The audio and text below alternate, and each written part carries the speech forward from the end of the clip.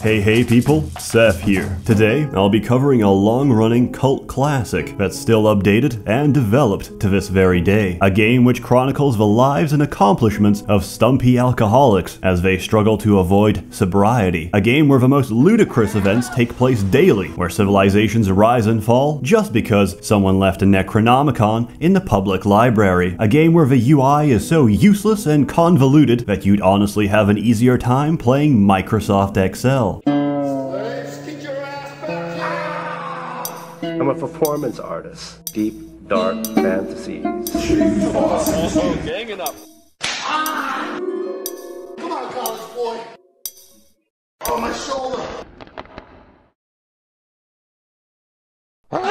I'm speaking, of course, about Dwarf Fortress. Dwarf Fortress is less of a game and more of a complex fantasy world simulation, made by one guy over 20 years, and probably for the rest of his natural and unnatural lifespan, as we plan to crowdfund Tarn Adams a synthetic body so he can focus on what truly matters. Dwarf Fortress really is one of the greatest autism projects to ever blossom. Fun fact, it's also the hardest game to run on PC. Even an i7 processor chokes and dies the moment you forget to sterilize your cats. If not for the ever-increasing technological demands of Dwarf Fortress, AMD and Intel would be bankrupt right now. To even begin playing Dwarf Fortress, you'll need some prescription medication, but more importantly, you'll need a world to play in. So, we create one, we set some parameters, and the game will then calculate 250 fucking years of history for this randomly generated world. And, depending on your computer, this may also take 250 years. Once the world is made, it's all yours, and like an abusive lover, she will caress and beat you senseless, and each time, you'll come back for more. There's two main game modes you can play in Dwarf Fortress. You can either choose to embark on distant lands and lead a fortress to ruin, or die horrifically in the pursuit of adventure. To begin, let's cover Fortress mode first. All you have to do is pick a nice place to embark, and that's about it. Despite common myths, Dwarf Fortress isn't complicated. Just follow a couple of tutorials and you'll be a seasoned veteran in no time. You should also download and use the Lazy Noob Pack because the game is almost unplayable without it. Some may disagree with this statement, but to put it simply, they're fucking wrong. These same people will disagree with my choice of tile set, or the fact that I use a tile set at all. To answer these concerns and make this video that much easier to watch, I will be using all of the tile sets at random. In Fortress mode, you start out with 7 dwarves, given the difficult task of establishing civilization. The longer you survive and flourish, the more migrants will arrive from neighboring cities, attracted by the promise of your growing fortress. From there on, any number of things can happen. Disaster, tragedy, invasions, and tantrum spirals which threaten to end your fort at any given moment. But whether you live or die, just remember, losing is fun. It's impossible to cover everything, so let me tell you some stories. The first fortress I ever founded was absolutely terrible. We had no metal, so instead we fought with sticks and traded pottery for any possible scrap of metal. We also lived in constant fear. There was a were-zebra on the loose. He kept eating my chickens and trampling my dwarves. As if I couldn't escape the furry menace in real life, it torments me in my video games as well. It turned out that the were-zebra was a human musician who plays at my tavern, so I let him stay and snap a few chicken necks every month. The place was actually quite successful. 5 years on and no major invasions. What the hell? I asked my friend, who knows Dwarf Fortress, to take a look. He came back shocked and told me, "You're not at war with the goblins." How? I had no idea. My fortress was a place of culture and learning, of drunken revelry and international diplomatic renown. Life proceeded as normal. And then, one day, one of my guests of honor, a legendary human wrestler, had too much to drink and went into a murderous rage. He proceeded to grab a goblin dancer and pulled off her lower jaw. As she was screaming, he began thrashing her with her own jawbone. The situation quickly deteriorated as she retaliated back. My other dwarves, upon seeing that a man was under attack and, fearing for his life, used appropriate self-defense to remove the assailant's ability to chew food, launched into a furious brawl. It was a bloodbath that marked the beginning of the race riots. Every goblin in my fortress was slaughtered. For our acts of racial cleansing, the goblins had declared war on us, one we couldn't couldn't win, and all because some retard couldn't handle his mushroom wine. Several months later, my fortress was swallowed by the Green Horde. Those who weren't murdered walled themselves off, went crazy and consumed each other. The rest starved to death. Dwarf Fortress, a fun, light-hearted experience for the whole family. My second fortress fared slightly better, until I dug too deep.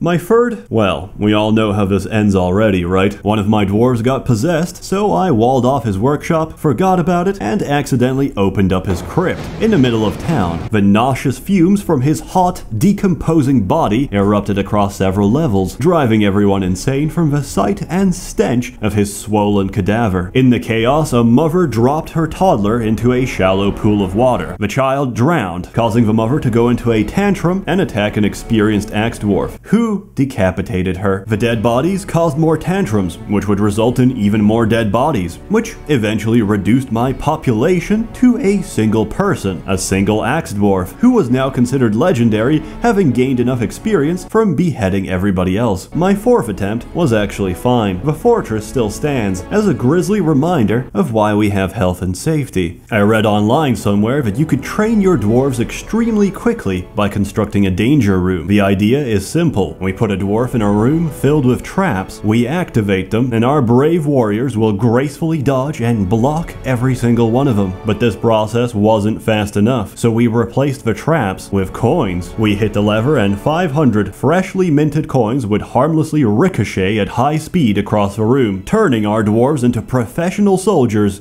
instantly. However, it didn't work. 500 coins suddenly ricocheted at high speed and destroyed my dwarf's windpipe. Even the best surgeons available couldn't operate quick enough to restore oxygen supply. The cause of death was ruled to be asphyxiation by legal tender. Not to be dissuaded, I tried to optimize coin training. I made my men wear 5 layers of cotton around their necks. The results? Several women were now widows, and about a dozen men were now buried without a throat. It turns out coins are very dangerous. Attempt number 5, my current and final fortress. One day, I receive a notification. One of my master engravers had just sculpted a masterpiece on the dining room wall. I find the engraving and read the description. He just sculpted a drawing of himself stabbing another dwarf, and soon after, he actually stabbed him. What an absolute lad. This was also about the time I decided to embark on a haunted biome, and my personal advice, don't do that. Nothing dies on a haunted biome. The moment you kill an animal, it gets back up. The moment you chop off a limb, it gets possessed and tries to choke you. Did you know this applies to shellfish and crustaceans as well? I didn't, but I've just lost a good fisherman to an undead pile of lobster shells. If all of this sounds like too much to handle, then you can play Adventure Mode instead. Adventure Mode lets you design and control a single character that can interact with, influence, and shape the world. Once again, it's impossible to cover everything, so instead, I'll share some of my character's exploits. The very first character I ever made was a human, locally renowned for his acts of heroism. I didn't know the controls and didn't really care. I spent my entire time accusing children of being vampires and throwing silver at them until they died. No one dared intervene in my righteous crusade against darkness. Incidentally, one of the people I accused was actually a vampire, who proceeded to kill me instantly to get rid of the evidence. My second character was a kobold who had successfully integrated with modern civilization. To demonstrate how integrated I was, I immediately assassinated the king. To my surprise, the guards didn't even care. My reward for committing regicide was monarchy. I had become the new ruler of this kingdom. I spent the rest of my career spreading rumors that the previous king was murdered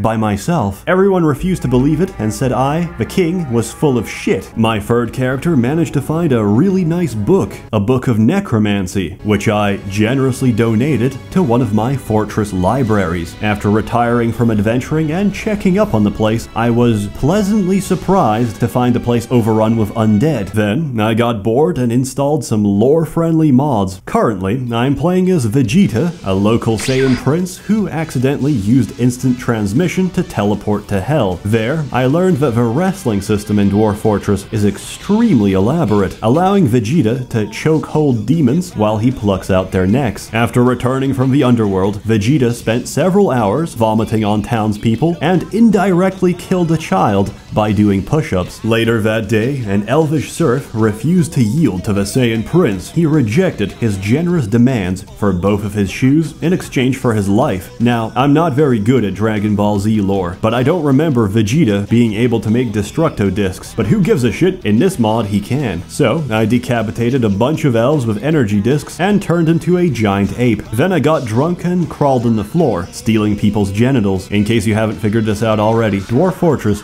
is an amazing game. And not only that, it's unique. There's nothing quite like it. It's a sandbox and you make your own fun. And if you get bored of sand, there's a billion mods out there which make the game that much more intricate and entertaining. Sure, it's hard to get into, but then again, so are nursing homes. I give it a perfect score. Perfection is subjective, which is why everyone will see something different.